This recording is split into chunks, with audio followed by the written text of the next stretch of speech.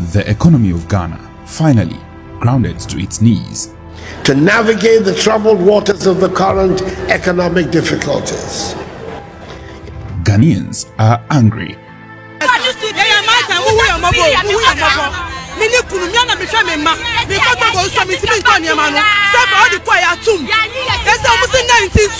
The government is confused. Our debt crisis has gone beyond the roof.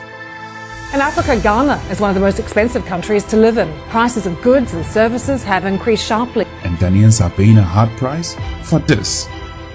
My fellow Ghanaians, we are all going to have to make some sacrifices. How did we get here?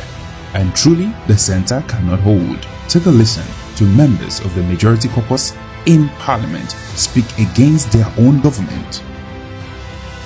We, members of the majority caucus here in parliament, will not participate in any business of government by or for the president, by any other minister. It is clear that even members of the MPP can see that the government is clueless in handling the economy. They insisted on an unsustainable borrowing path even after they were warned. In the middle of all of this, they chose to celebrate with Kinky. Let's never forget that this government had all the warnings, all the signs, time and time again, yet they insisted on the path they took. One would ask why the government is so stubborn. It only means one thing: they do not care. Ghanaian economy at the moment, it's doing, I mean, let's just be honest, it's doing terribly.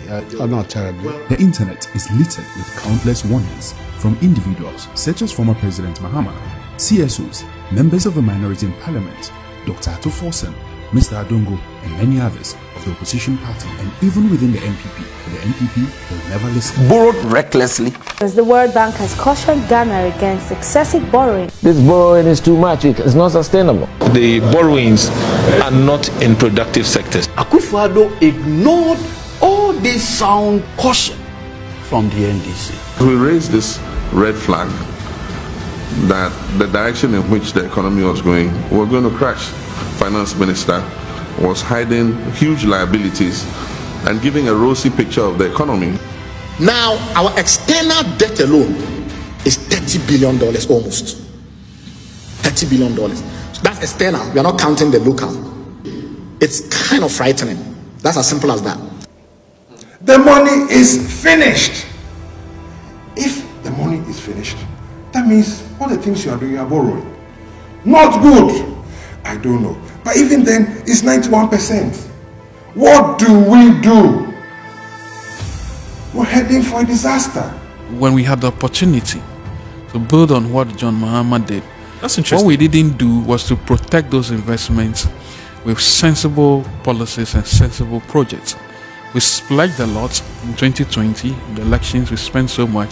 But even before 2020 election, we had wasted a lot of money on nebulous projects supervised by the Minister of Special Development Initiatives. So, Mr. Speaker, if you take goods and services together, you take the difference in wages and salaries, we are borrowing 10.6 billion every year to pay for consumption.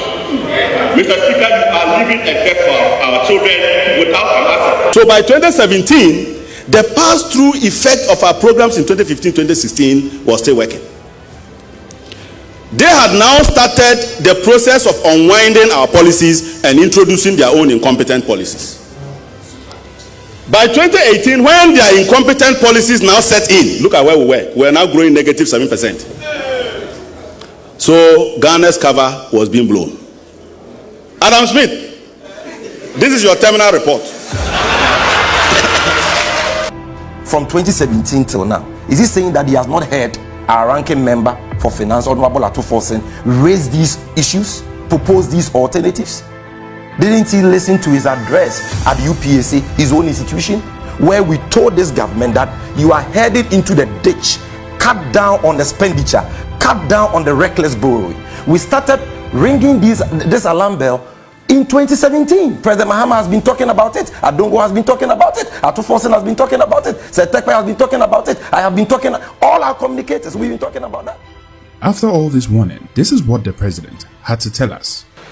We will borrow money. Everybody borrows money.